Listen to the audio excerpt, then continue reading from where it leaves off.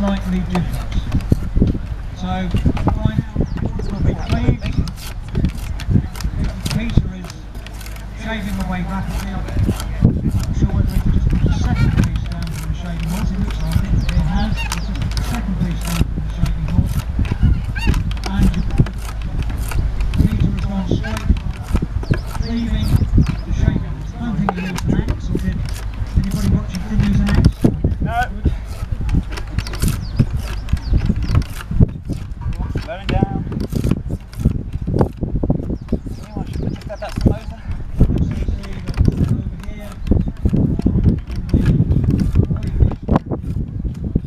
Brian is actually using an axe to take off the edges, so different ways. But at the end of the day, watch out for flying off. they're equal. Right, Peter is now mounting this first bit on the lathe. Watch the shaving slow when he starts.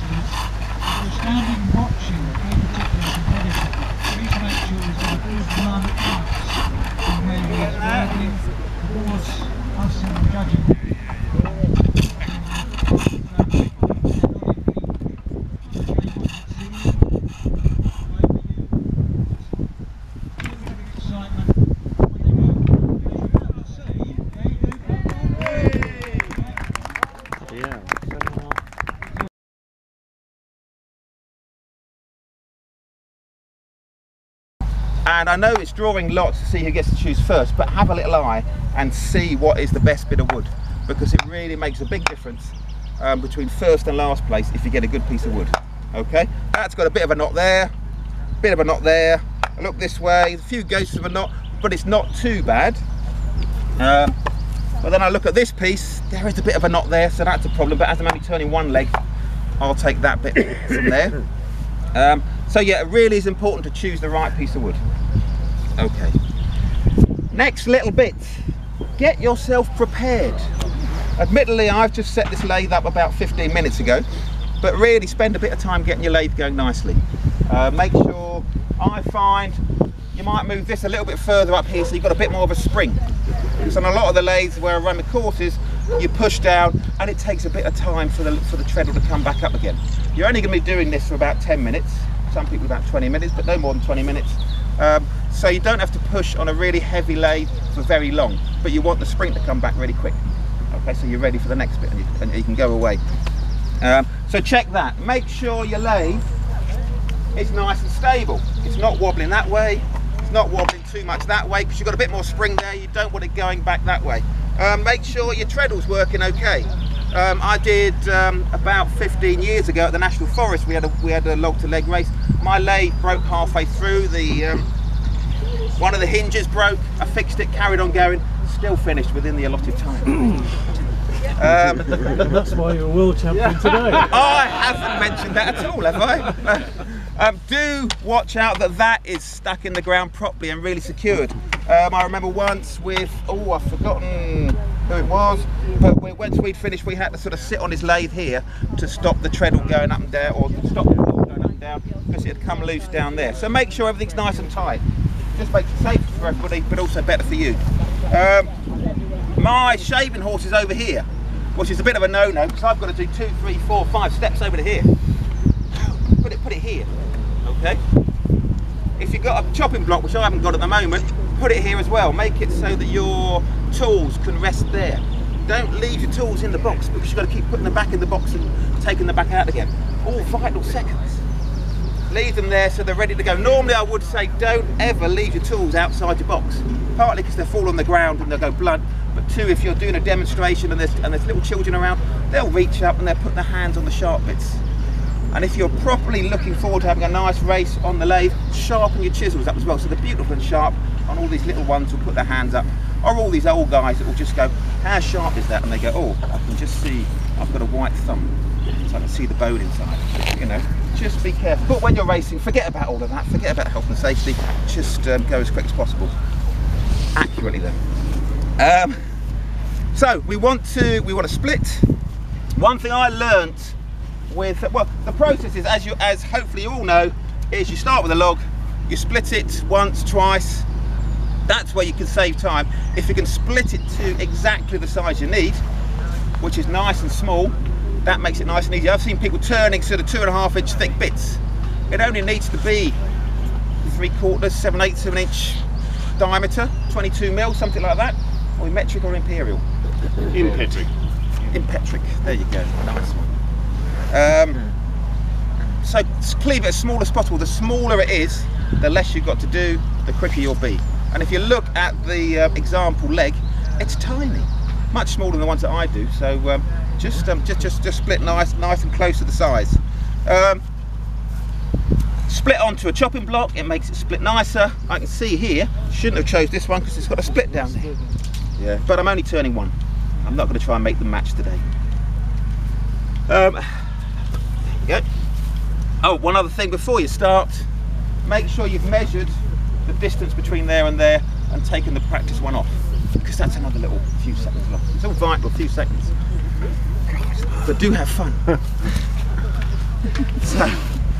So split it down. Now I'm looking at this, I could split that in half, but I've got 2 big bits of wood there, so I'll split it much closer to the size that I need. And then if you can, split it down again. There we go. So you can see that is almost the size that I want straight away. God knows if I was doing that again, I would split it again. Let's do that. I might split that way and get a nice heavy mallet. Oh, there you go, I've lost already, dear me. There we go. So I could take, that saves me a lot of time. Got a horrible knot, should have chosen it a bit better.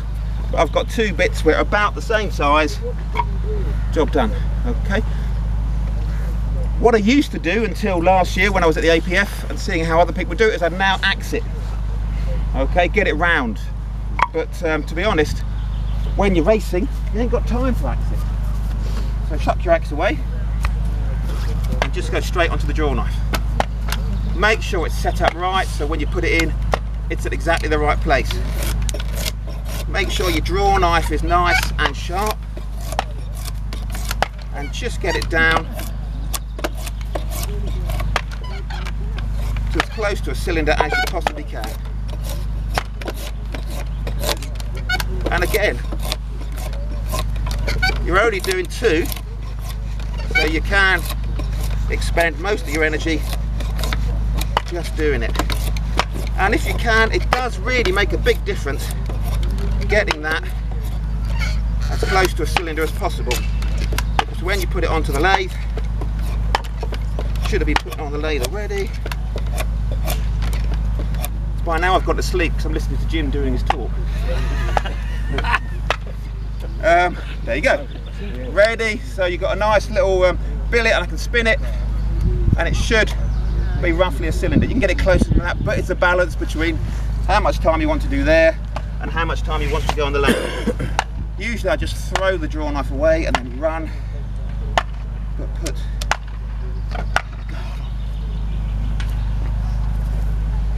that's about the same size. Well, let's go about centering up.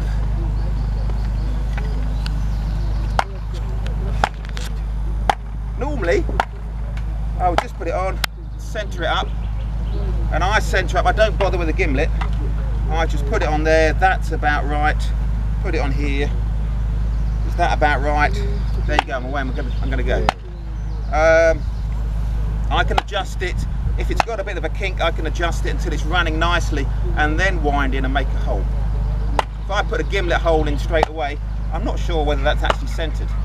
If it's a nice billet, then it probably is. But what actually I tend to do now is I just do that, a couple of twists round, and then I find the centre, and I'm away and ready to start turning. And you can see that's roughly a cylinder already. If I'm feeling really good, before we started, I put a little bit of oil on either end. It makes a big difference, having a bit of oil on there. I wouldn't bother putting it on halfway through, but it does make a big difference. Oil, not grease. Okay, really. Anything. Bit of sweat. Bit of sweat, well, less lubricant. What I tend to do is, when I do a show, I always forget to take my little bottle of vegetable oil, so I go and find the nearest burger van and get a little bit of oil from there. I know it's food safe, but maybe potentially not vegetarian. Okay. If I'm really stuck, stick my finger in the ear, got a little bit of wax there somewhere. That's what I'm making babies rattle. It goes straight down. Next thing, I want my tools about that sort of height. I'm left-handed, which was great because I had Matt Jarvis when I was doing one of the log-to-leg races at the APF, and we were on a team together, and he's right-handed, so he's there ready. He went, what the hell? Where's the handle? He's left-handed. So if you're doing the log-to-leg race team race, just check which way the lathe you're working on is. Anyway, whew. So we've got that going. If I can get the peg there, that's even better. I should have got that sorted because I can feel it rising up and down. So I'll put a peg on there, or a block of concrete, or anything. Peg it down, Pete, a bit of string. Pardon? Peg them down with a bit of string. Peg it down, bit of string, yeah, anything like that. Yeah. That's better. Just got a bit, just a bit more secure. How are we doing? Do two legs, couldn't I? Right, so we've got to go in, and I find less is more to start off with. Don't go in there with a massive, trying to take a massive chunk off, because it goes flying off. You've got to wait, you've got to go and get it, recenter off. So just take a little bit off, thing I say, it should be that you've got really sharp chisels. I've just been doing a course the last couple of days with a load of teenagers, and these are a little bit blunt. You can see my lathe is wobbling around, that's no good. But that first pass, I've got it a bit down to a cylinder. Now I can start thinking about going on a bit harder. Jim, the other thing you do is put your foot on there. I could do that for you. Yeah. You can have some very friendly people who put their foot on there. I know, you know, you're getting on a bit, you need a bit of a rest. I do. Put your arm there, Different positions that's to it. lead on. That's right. So now I can put a bit more oomph into what I'm doing. And the other ideal is to, well, someone said, how do you speed up how you're working? And their answer was, put your chisels down quicker and pick them up quicker. Okay, and there's a reason for that. There is a good reason. When we've all got these massively untidy workshops, it's best to have a very tidy workshop with the 4 tools that you need, and all the other tools are in a nice sort of drawer somewhere. It's the ideal, believe me. My workshop isn't like that, and so you can then, I've forgotten what the pattern I'm doing is. 3 beads, 1 bead, right. I do as much as I can with this one. There we go. Mark up your tool rest. Then you know exactly where all the marks are going to be. And then that one matches everything else. Always put a little mark at the end so you know where the top or the bottom of your chair leg is. So then if your billet is sawed at an angle and they're different lengths, you know you start at one end, and so they're going to match. The secret's away. Right. Doing very well. Doing very well, thank you. So that's all I need to do with the big gouge. So I can put it down and never pick it up again. We can then use the skew chisel. Everybody likes the skew chisel, don't they? Make sure you know what you're doing with the skew chisel. I find it easier, let me think, 1, 2, 3, 4, that's going to be my 3 beads. I'll use the tip to do that, and we've got those roughed out. Then I can flip it over, turn it round, turn it round, and take some time with the beads. Get them nice and even, because that's where you're going to lose marks. And it is accuracy as well as, flip that over, as well as speed. We had long discussions into the night before the competition about the rules at the APF show. I gave them loads and loads of my homebrew cider. I didn't drink a lot myself. So that's the beads done. So now all we've got to do is just make it look nice.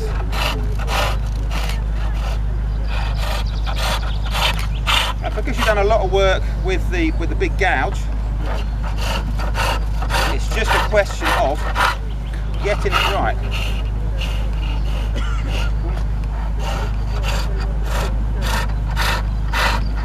That to me is the hardest bit, getting that one right. It's whether you want to go flush straight in and then do a bead, or whether you want the bead to come up, go in, and then do the same diameter as you're turning. I like it to stand proud, but I can't remember. Also, I haven't looked at the example chair leg. Cool, that's one I done. I can see a little problem there, so I'm just going to bring that back.